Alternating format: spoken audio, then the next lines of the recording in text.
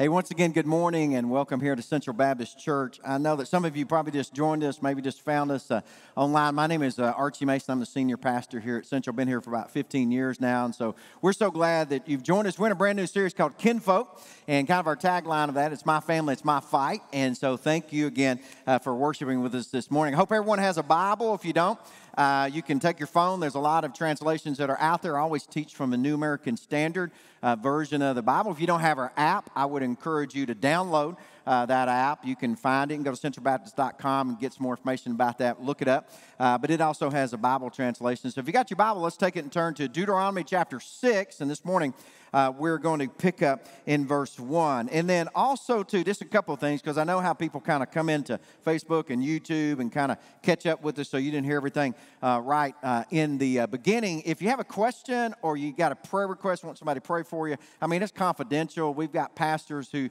are online. You can kind of go over in that chat room area, whether it's Facebook or YouTube, however that works, whatever social media platform you're on. And so we've got those pastors there watching and waiting and looking to hear from you. So at any time, any question, any comment, or God does something in your life, man, let us know, let them know. And so they'll begin that conversation with you. And then also, too, we're pointed toward May the 10th. We're here in Arkansas.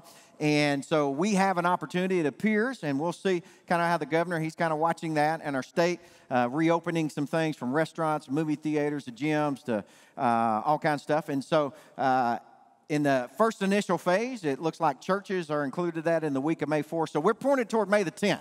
And so we're going to have some protocol issues and social distancing and space. We have multiple venues, multiple rooms.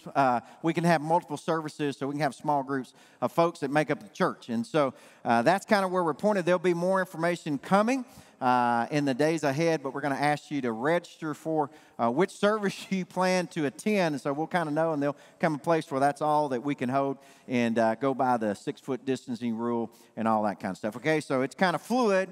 And so you just need to kind of keep up with us and pay attention to that. Now, during this pandemic that's taking place, the coronavirus, we see the negative things that are happening with that and the number of deaths, man. And, man, we just want to pray for folks in our nation, around the world, and families that have experienced a loss of life.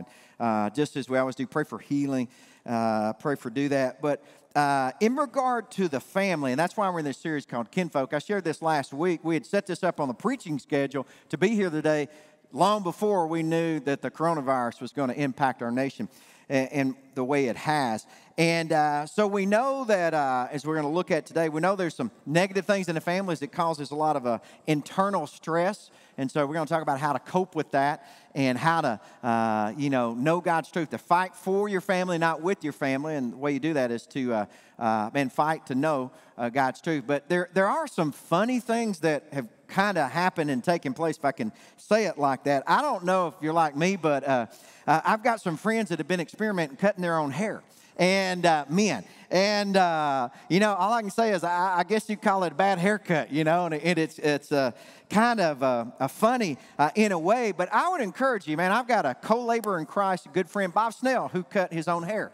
And I would encourage you to maybe petition him to let him show his hairdo to you, maybe through Facebook. Now, he didn't know I was going to do that, so there we go.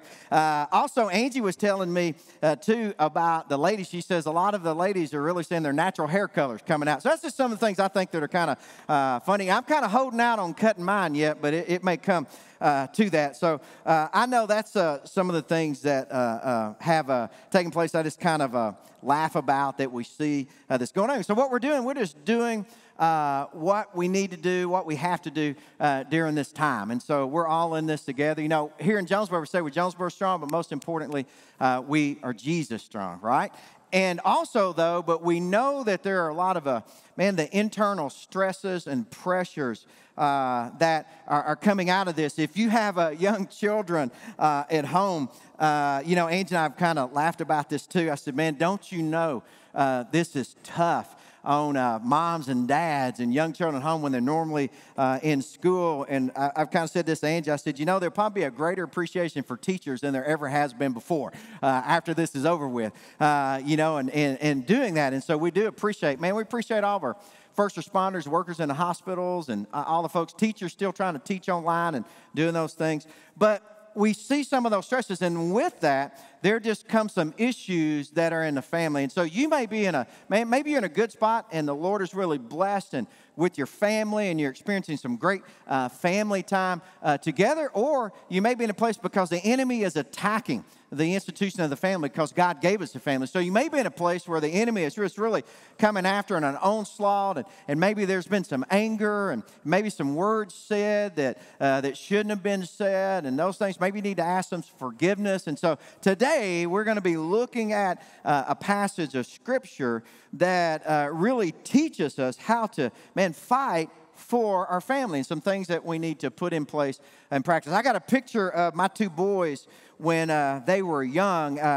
Most of you know my story. Angie and I, we got married when I was 23. I got saved when I was 25.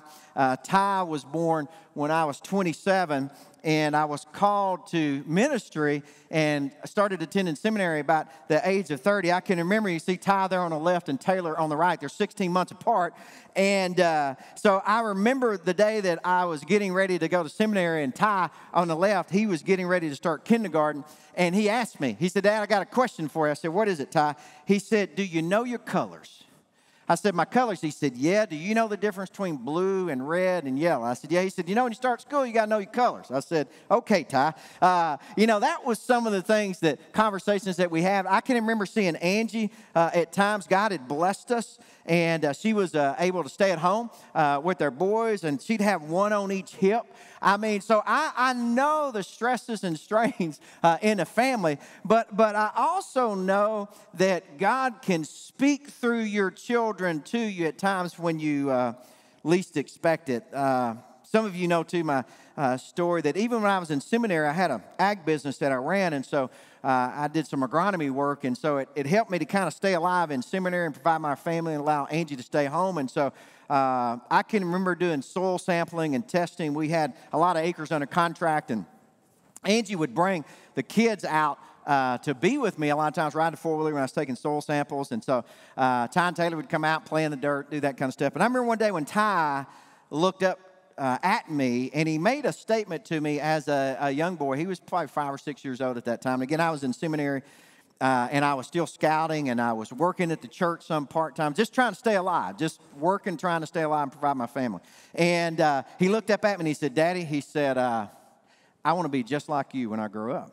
Now, as a young boy, and the Lord really spoke to him. Now, at the age of 5 or 6, and, that relationship with a young son, and him making that statement to me, and I know he was, it might have been, "Hey, I want to play in the dirt like you when I get older." Maybe that's what he was thinking. But the Lord used those words to really speak to me. Now, I was in seminary, and God was doing a great working in my life. And I was driving 4 days a week, 150-mile round trip, and leaving early in the morning because I had morning class so I could work in the afternoon. And so I was learning so much. But when the Lord spoke through Ty and he said those words to me, I really realized that I had such a great responsibility for my family. A great responsibility. I was a steward of what God had given me. So I know that some of you today, they're watching you at different places. Some of you don't have children.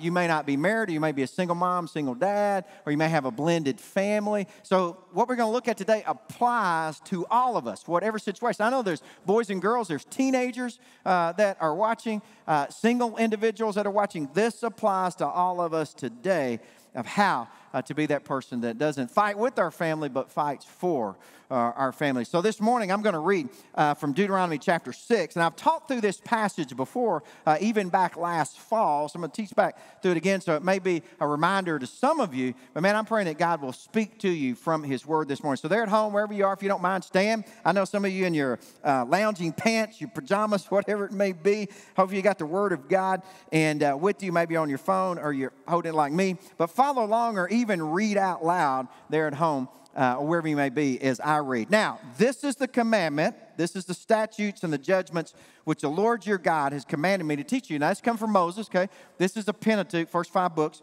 of the Old Testament. He said, but the Lord has commanded me to teach you that you might do them in the land where you're going over to possess it, so that you and your son, your grandson, might fear the Lord your God, to keep all of his statutes and his commandments, which I command you all the days of your life, that your days may be prolonged. O Israel, you should listen and be careful to do it, that it may be well with you and that you may multiply greatly, just as the Lord, the God of your fathers, has promised you in a land flowing with milk and honey. Hear, O Israel, the Lord is our God, the Lord is one. You shall love the Lord your God with all your heart, with all your soul, with all your might. These words which I am commanding you today shall be on your heart.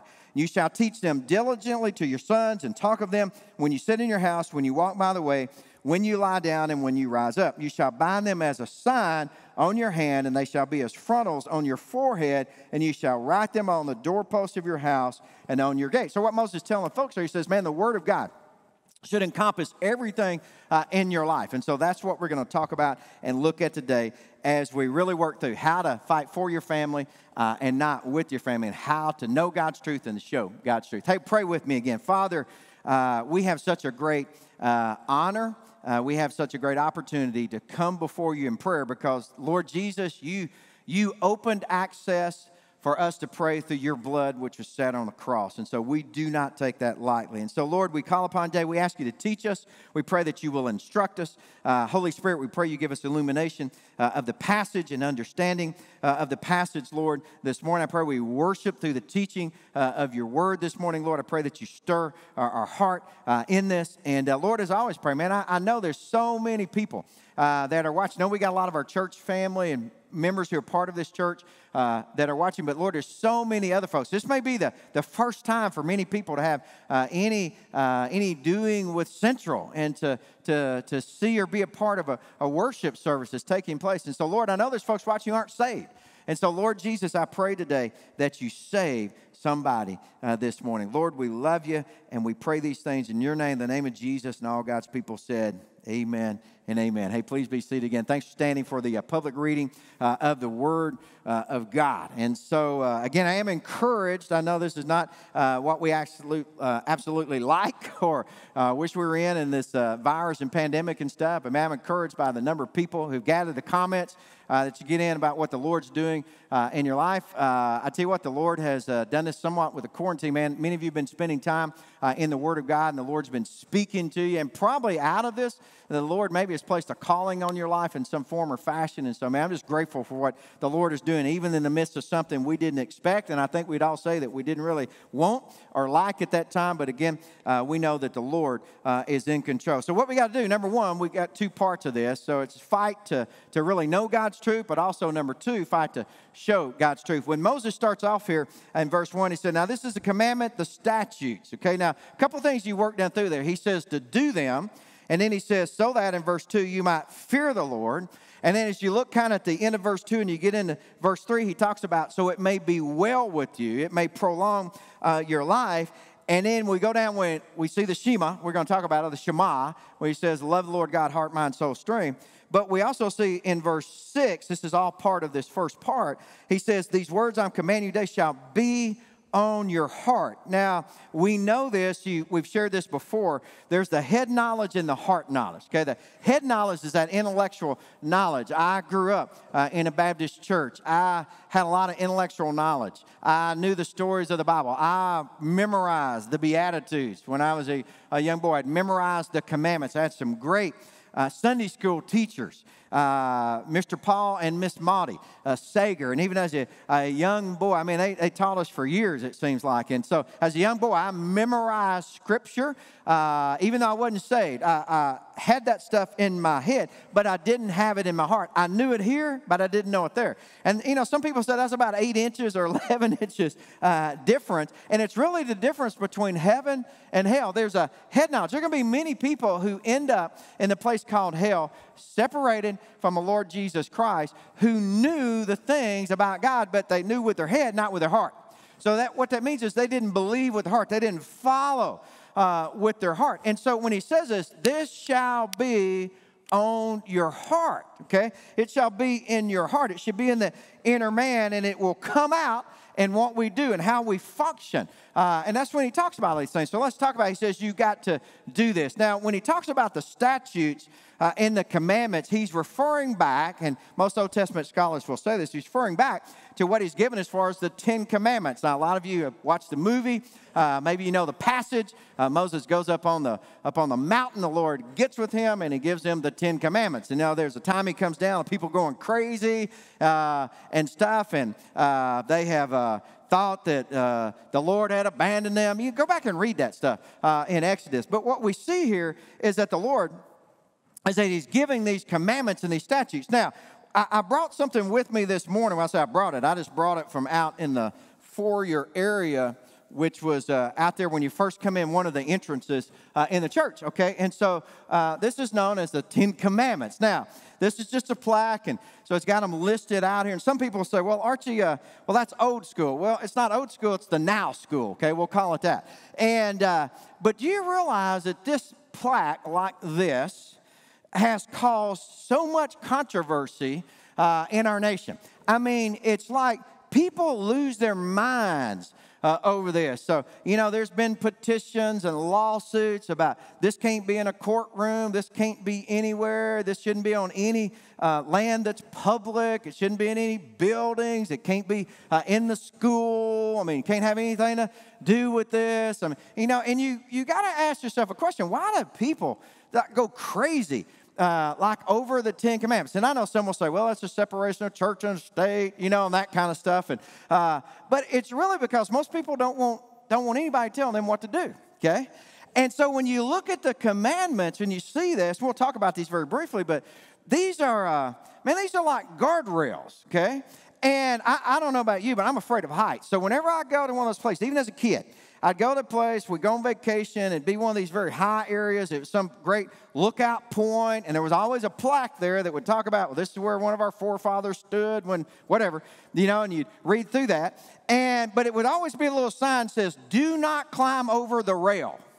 You know, do not climb over the rail. And the rail was there for the reason to protect you. Well, I'm scared of heights, so I couldn't even get next to the rail. I couldn't look over the rail. I would always think, I'm going to fall over the rail. It's almost like it was just pulling me from down below or something. And so sometimes I'd lay down and try to look over the edge of something. But there would be that sign that says, don't climb on the rail. Don't go past the rail because it's very dangerous. Now, this is what the 10 Commandments are.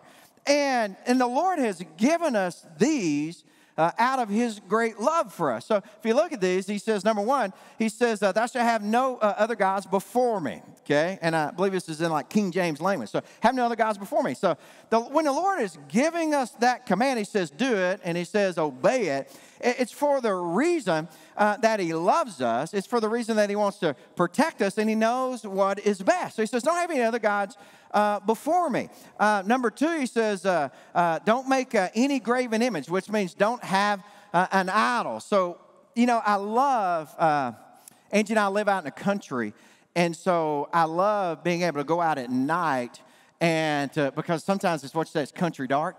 And you go out at night and you see the stars and you see all the creation. And so it's just a place for me. And early in the morning, man, when the sun was coming up, even this morning, I left, headed here at 5 o'clock a.m. I got up at 4 this morning, left home at 5. It was already beginning to break day somewhat. I don't know if you realize that or not, about 5:20, I guess, already beginning to break day. Man, you get around 6 o'clock and the sun's starting to come up and stuff. So anyway, 11 morning. So it's a great opportunity just to praise the Lord. But what some people do is they want to worship the creation instead of the creator. And so what it is, they'll make an idol out of that. So that's where a lot of times people go, well, hey, man, that's an opportunity. Be out in nature, and I'm going to go hunt, and I can worship the Lord, you know, out there and stuff. And so what happens sometimes, we'll make an idol out of that. Number 3 says, thou shalt not take the name of the Lord thy God in vain. I remember learning this as a kid. My parents teach me, don't swear by the Lord. Don't use his name in vain. Remember the Sabbath and keep it holy. For the Sabbath in the Old Testament was on Saturday. In the New Testament, we come together, we worship on the Lord's day. But in reference to 10 Commandments, it's talking about being a day of rest. One thing I learned as a kid, we'd have visiting preachers come in, and so we'd have service. We had one service, we had one Sunday school, and then the preacher would come home with us. We'd eat a big meal. He'd get in a recliner. He'd take a nap. He'd get up about 4 o'clock and head back to the church, and we'd go back that night. And I just kind of grew up that way. I grew up with Sunday afternoon naps. As I got older, sometimes we'd slip off, go to the river, to the sandbar on Sunday afternoon, but have to be back in time for church, so folks show up with a blistered face or whatever. But as I became a pastor, and even here at Central, Sundays for me, up at 4, leaving the house after 5, here in the worship center, praying at 6, meeting at 7 with the staff, start preaching at 8. Many times on the Sundays, I don't get home at 1:30, 2 o'clock, and then on Sunday evening stuff we have going on, man, I'm coming back. And I've grown up in that, and what I learned even early on in seminary is that sometimes for pastors, having that day of rest, Sunday is not that day of rest. And so our bodies are designed to work 6 days a week, but to rest on one. And as you read the passage, it carries that idea when you focus on the Lord, concentrate on the Lord, but it's a day of rest. So we see that one there. Number 5, honor your father and mother. It's talking about respecting them, taking care of them. Even those of us who have older parents, you know, and listen to them. Thou shalt not kill. I mean, that's evident in regard to murder. Thou shalt not commit adultery. Okay, we understand that. Having sex outside of marriage, or a married person being involved with someone else. Shall not steal. I mean, don't steal stuff. Shall not bear false witness. Don't lie. Don't covet. Okay, and when you read that, let me set this down. You know, I didn't really realize how heavy that was till I put it up there and was holding on to it for so long. But when you read that part right there about coveting, it's talking about not coveting your neighbor's wife. Now, what is that? Those are guardrails, okay, to protect us. He says, so when you go into the land, he says, you're to keep these commandments. Now, some people say, well, you see, you may know that, but the idea is that do you do that? Do you obey that? And I know for me, Angie, my family will tell you, I'm a doer, and I like working. And I love coming together on Sundays. I love multiple services. And I know some people say, well, you know, that's multiple congregations on the roof. I know, I love it. And I'm a morning person. And when I stand here all morning and preach, sometimes I look at my phone, it's like I've walked 50 flights of stairs is what it amounts to in doing that. That's how long it'd be on your feet. And so, man, I lean more toward many times, and I guess I could confess my sin as being that workaholic. I get on that side. I mean, we have to balance those things, but we all need. So that's just one there. Why is that? It's for protection. You know this. If you work 7 days a week, you're going to just burn out in that. And so you can watch look at all the studies you see by this for your health. Man, when you live by this and obey this, you are a healthier person. You don't carry around guilt. You don't carry around anxiety. And why did the Lord give us this? People say, well, he's just a killjoy. Don't want anybody to have any fun. No, it's for our protection. But the enemy wants you to violate every one of those, okay? Because he knows what happens. You see, God's word brings health. And God's word brings peace, you know. But some people don't even see that because it's almost like, well, if I don't know that, then it has no effect upon me. I had to take a business law class for my ag business undergrad. And in business law, I'll never forget this as long as I live. Ignorance of the law is no excuse. You may say, I didn't know that. And the judge can refer to you. Ignorance of the law is no excuse. Ignorance of God's word is not an excuse. It is not an excuse. That's why you got to fight to know God's truth, okay? So you may know it here, but do you know it here? And that's what we're talking about in this passage. So he said, you got to do this. You got to obey it. And he said, so your son, your grandsons, 3 generations will fear the Lord, which is the idea of worship. It's the idea of honor. It's the idea of respect in that. So that you might fear the Lord. And he says that it may be well with you in your life. So we know this so that it may go good. It may prolong your life, that you may multiply greatly. That is the idea that we see here. So again, you got to fight to know God's truth. Then we get to verse 4, and that's the Shema or the Shema. He says, hear, O Israel, which means to listen, okay? To listen, to do. And he says this. He said, love. He said, hear, O Israel, the Lord is our God, the Lord is one. Do you know that Yahweh is our Elohim? Yahweh is one, okay? or Jehovah, the English rendering. Jehovah is Elohim, which I've shared this before. Elohim is plural. Most Hebrew scholars, too, in that plurality, it's not two, it's three. So when you look at that in the Old Testament, it I believe, gives the indication that Yahweh is the Trinity, basically, Elohim, God, and that's a word for God, Elohim, plural. Yahweh is one. So we see the idea, I believe, a picture here of the Father, the Son, and the Holy Spirit in the Old Testament. So he says, this is, and two, I know I'm moving kind of fast this morning, but two, for the Shema, any Orthodox Jew is going to recite this, okay? Now, they're not followers of Jesus Christ, okay? They don't believe Jesus was the Messiah, and that's a whole other thing coming later in eschatology and what's going to happen. Many Jews are going to get saved. They're going to realize who Christ is. So they're still looking for that Messiah, but they quote this every day for an Orthodox Jew. And he says he says, you shall love the Lord God with your heart, with your soul, and with all of your might. Okay, that heart, that inner man. Okay, that everything of your being, with the soul, all the life and awareness that we have. That's kind of one definition, that with all your strength. So we're to love him in such a way. Now this right here in that Shema points to the exclusivity, okay, of the Lord God. No other gods. Just like that first commandment, have no other gods before me. So the idea is, he says, put this on your heart to love him in that way. We talked about you got to fight to know God's love last week, and you got to fight to show God's love. You got to be able to, you can't know it or show it until you receive it, okay? That you're born again, believing that he died on the cross for your sins, raised from the dead. So we're to love him with the totality of our being. When the scribe came to Jesus early on in the Gospels asking, what's the greatest commandment? He responded and said, love the Lord God, heart, mind, soul, strength. So talking about the Shema, and then he said, love your neighbor as yourself. And he said, upon these two commandments, hang everything else. It's like a coat hanger. And so by Jesus responding to that, he's talking about the totality of surrender to the Lord God Almighty. We're to love him in such a way. And this is when we talk about fighting to know God's truth. So loving him, not with the head, but with the heart.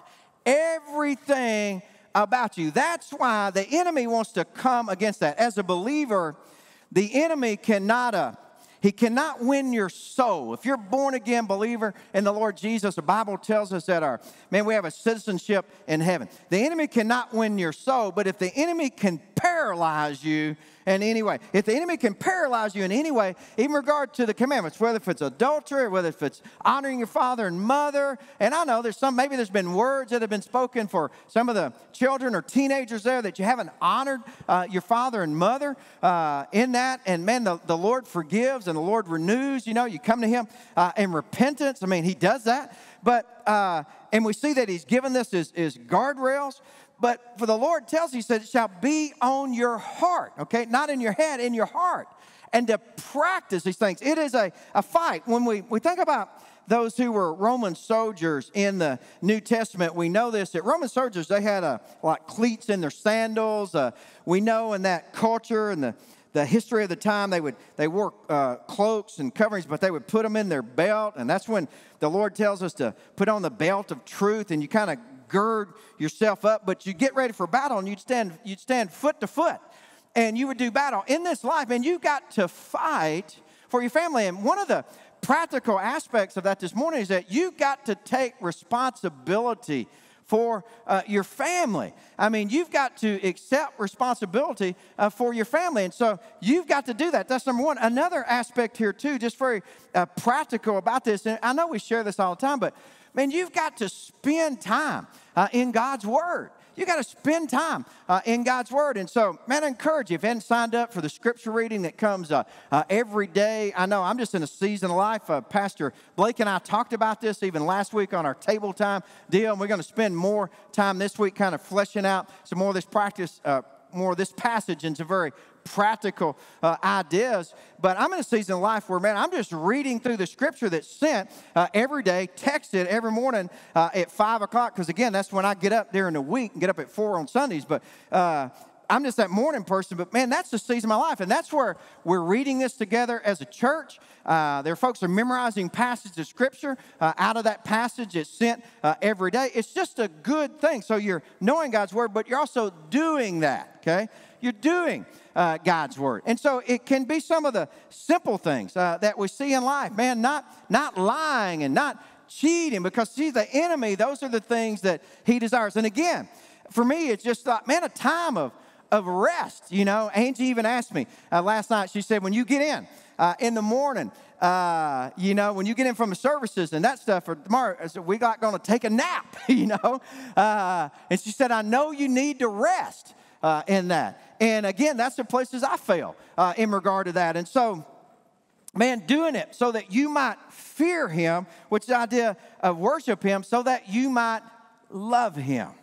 You see, we got to accept responsibility of our families. We got to practice it and flesh it out. We got to be in the Word of God. So, yes, you know it with your head, but you apply it into your heart. So you've got to fight. If you're in a situation today and maybe through all this, man, it's just revealed some stuff in your life and some things in your family, and you're going to have to just, you got to fight for your family and fight for God's truth. And so it's going to take a discipline, and it's going to take application in your life to do that. So that's kind of that first part of this, man. We got to fight to know God's truth. But here's the second part. We got to fight to show God's truth. In 7 through 9, he says, you shall teach them diligently to your sons and talk about them when you sit in your house and you walk by the way, when you lie down and when you rise up. And you're to bind them, okay? He's talking about having the scripture verses around you and the Word of God. And we know for the young Jewish boys, they were to memorize and learn the Pentateuch. It was just how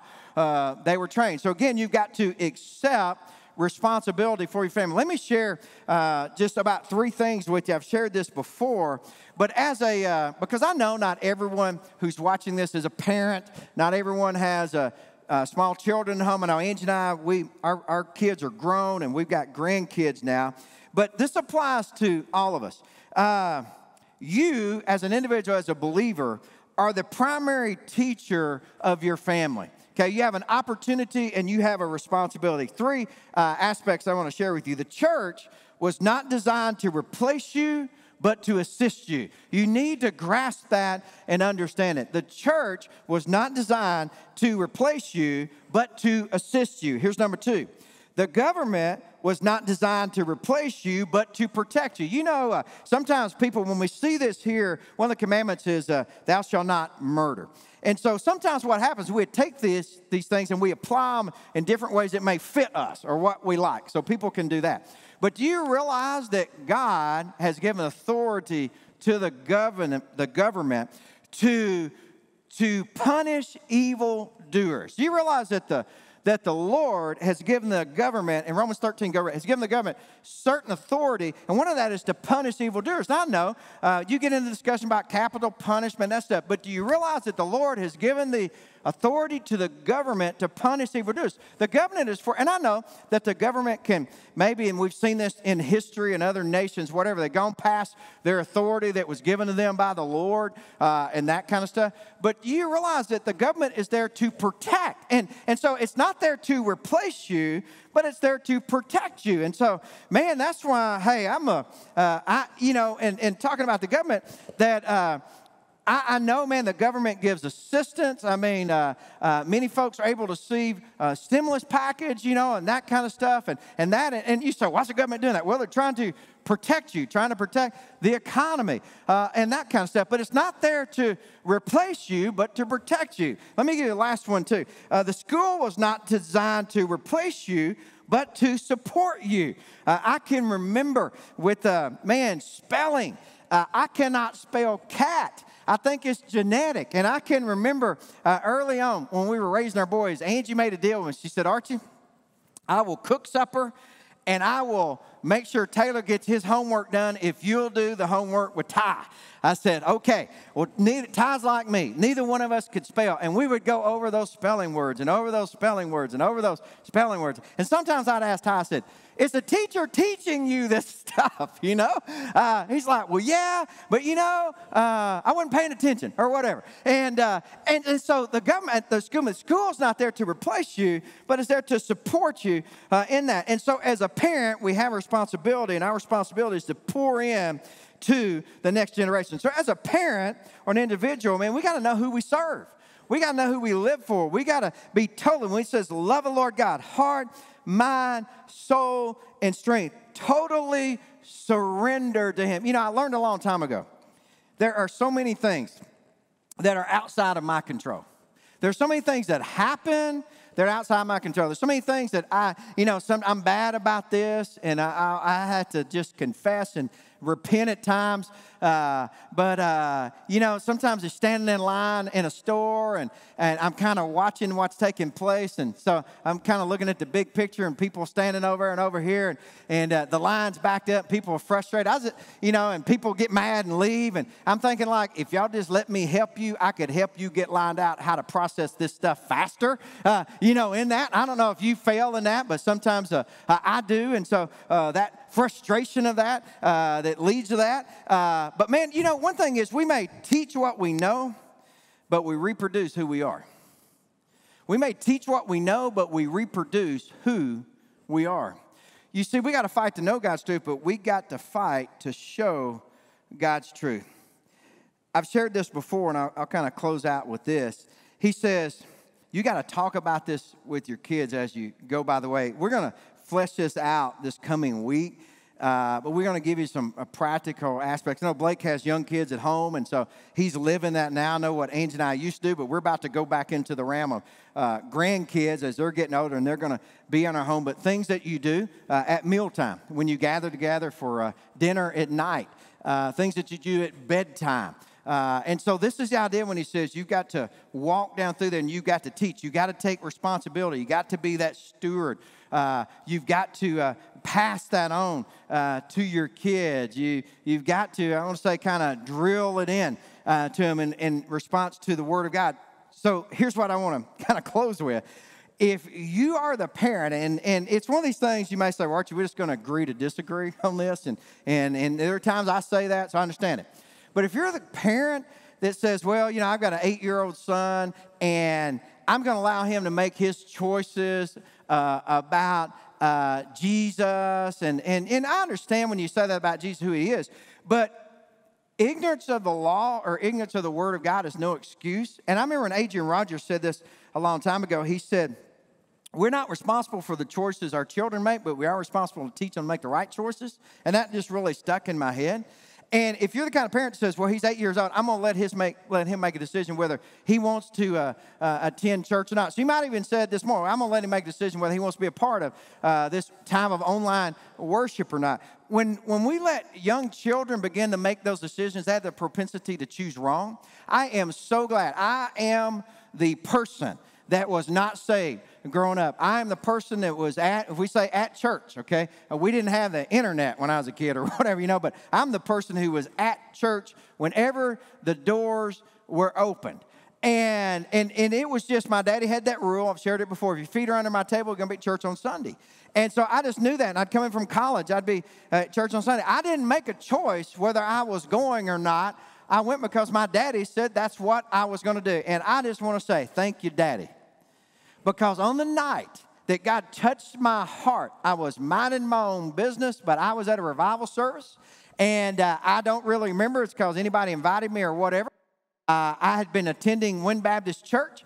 And I said, hey, I'm going to that service. Why? Because I just thought, well, that's what I need to do. And in that service is where the Lord touched my heart. You never know when God is going to touch somebody's heart, especially in the lives of teenagers and children and doing that. So we have a responsibility. You got to know God's truth and you got to show God's truth. Hey, you may teach what you know, okay? You could teach this and someone can memorize it, but do you have it in your heart? You may teach what you know, but you reproduce who you are. And so we see that getting fleshed out. Now, Some people say, well, none of us are perfect. You're exactly right, and we make mistakes, okay? The Lord is good. Praise God. Hallelujah. You know, somebody out there who's watching at home, they say amen to that. Praise God. Hallelujah. But we have a responsibility, and especially in our family. And so you got to take responsibility for your family. I know there's some of us that say, man, I wish, Archie, I could go back and make a brand new start. Well, you can't go back and make a brand new start, but you can start from now and make a brand new ending.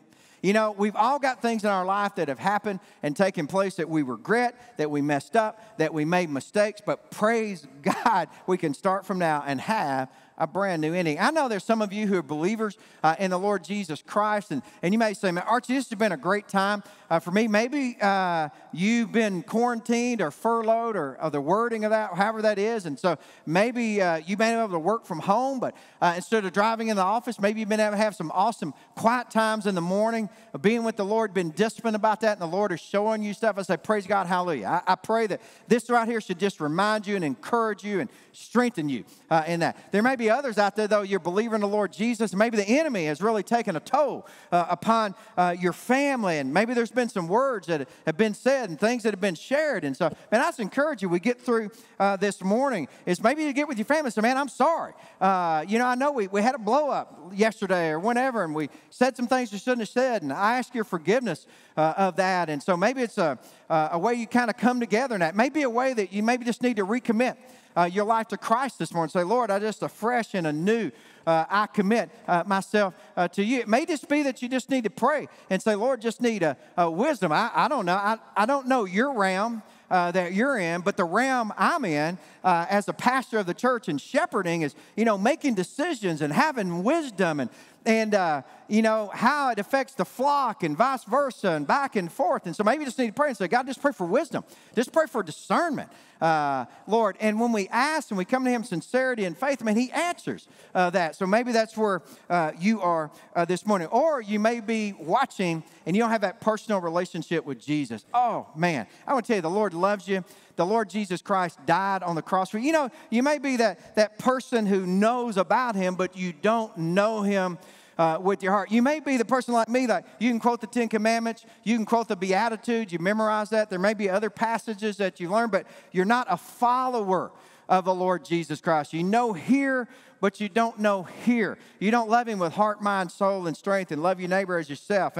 And so you realize, hey, I've just been all about me and what I want and how I'm going to do this. And if you come to him in sincerity and faith, believing in what he did on the cross, that he died for you on the cross, was raised again on the third day, and you come to him in repentance, he will save you.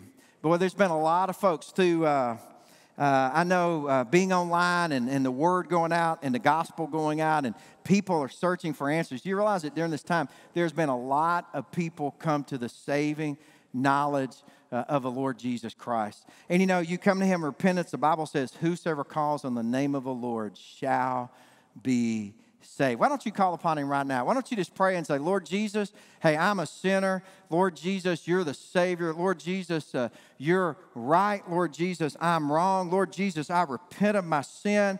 Lord Jesus, I put my faith, my trust in you. I believe in what you did on the cross for me. I believe you shed your blood for me. I believe you're raised again on the third day. The Bible is very clear. If you call upon him, he will save you. And I want to tell you, when I called upon the Lord for him to save me, I didn't hear music. There wasn't like angels flying around, you know, or whatever. But here's the deal about the Word of God, Ephesians 2:8-9. That was the verse that God used. My life, for by grace are you saved through faith. It's not of yourselves, the gift of God, not of works, so no man may boast.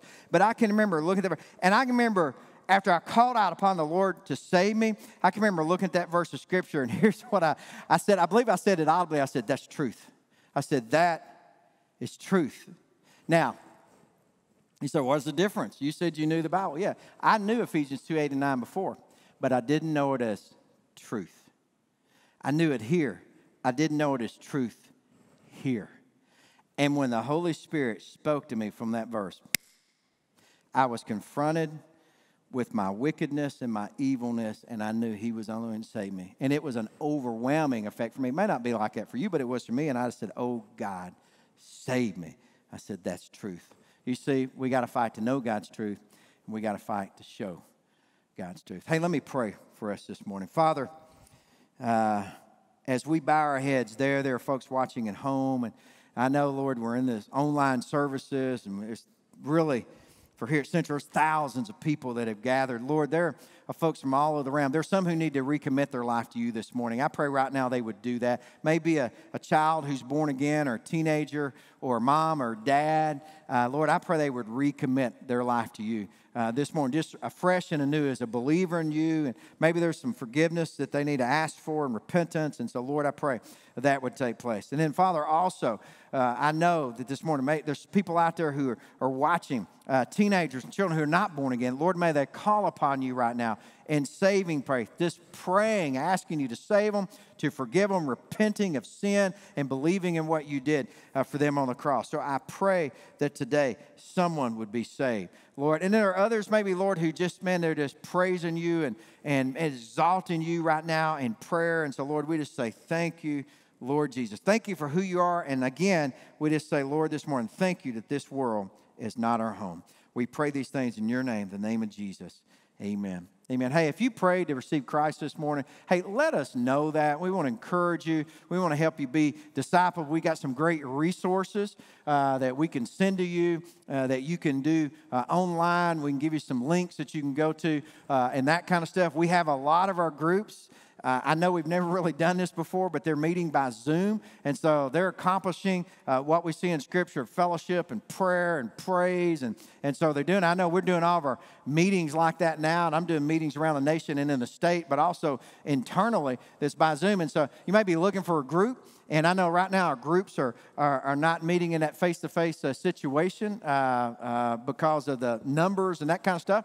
And but you can be a part of that, so you can be discipled. You go. We want to help you in that. So please let one of those pastors know. And if you recommitted your life to Christ, we want to encourage you with that. And maybe again, it may just be something very simple as studying the Word of God each day. So let one of those pastors know about that also. But I want you to know here at Central, we love you. We care about you. We want to see God work in your life. And I know that you're just like me. We're looking forward to that time that we can be back together. And, man, you know, I know you've been singing in your home for a while now. And maybe you got 5 or 6 folks in your family, but you're probably like me looking for that time in the future when, man, the church family will gather back. You can hear those voices. And, man, that's going to be a good day. I can guarantee you this. We will not take that for granted anymore. I don't believe we will as a church family. Hey, may the God bless you. May the Lord bless you. May his face shine upon you. And I pray that you have a good week. And I look forward to seeing you back next Sunday right here live, 8, 9:30, and 11 here at Central Baptist Church.